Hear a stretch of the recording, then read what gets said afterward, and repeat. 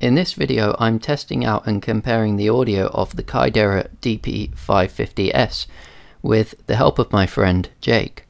The DP550S is a Chinese made dPMR radio, so it doesn't use the standard dPMR vocoder, but I find it interesting to see what different vocoders sound like. I actually bought these radios because the programming software showed that you could choose from 3 different vocoders. But I was quite disappointed when I got the radio and found that I couldn't hear any difference at all.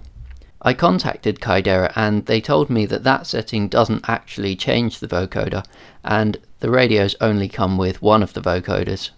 I'm not 100% sure, but I think these particular ones have the AMBI +2C vocoder in them.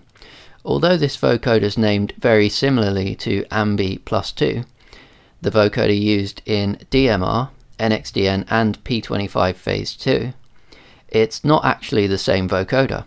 Have a look at my blog post on the different dPMR vocoders if you're interested in this topic. It's linked to in the description.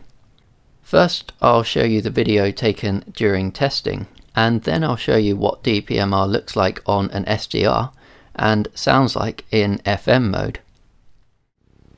Yeah, if you could just come back to me quickly on here, and then we'll switch over to dPMR, yeah?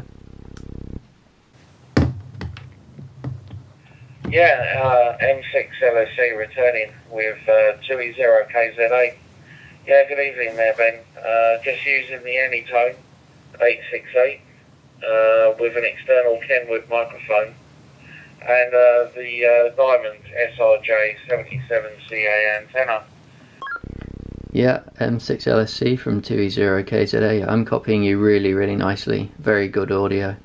Let's go over to the dPMR radios, the Kaidera DP550S, and see how that sounds. Would you mind giving me a call on that one? Yeah, 2E0KZA from M6 LSC. Yeah, no problem. I'll be talking to you momentarily. 7-3. Yeah, good evening to you, Ben. This is Jake, M6 LSC. Now on the Kaidera, how do I sound there, Ben? Yeah, M6 LSC from 2E0KZA. You sound pretty good. Not quite as good as the DMR in my opinion, but not bad either, and very readable. So this is a 5 watt radio, I think, 4 or 5 watts, and I'm using high power, and I think you're using high power as well, aren't you? At the present moment, Ben, I'm using low power. I'm on low power mode with an external Kenwood SMA 34 microphone and the stock antenna that comes with the radio. I don't think it sounds as good as the Anytone, but yeah, it still sounds alright, and you are readable as well there, Ben. Back to you. Yeah, 2E0KZA returning. Yeah, no, it definitely doesn't sound as good as the DMR to me either, but it's perfectly usable. But it's interesting anyway to see what the different modes sound like. Let's try FM actually. I'm pretty sure these radios can do FM. Yeah, I did copy you there, Ben, but it's not very clear. You copy me over? Just trying to focus the camera there. Yeah, no, I'm copying you as well, but it is a bit noisy, isn't it?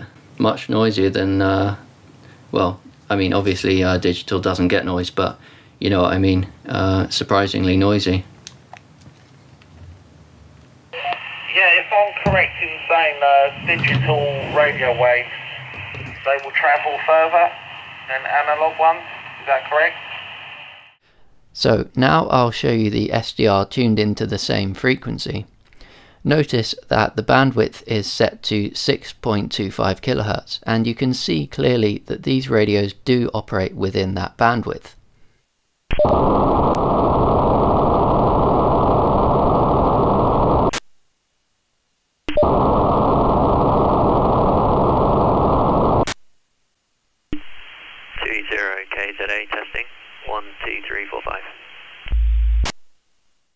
Unfortunately, you can also see that they seem to not really exceed 6.25 kHz in FM mode, which is supposed to be 12.5 kHz.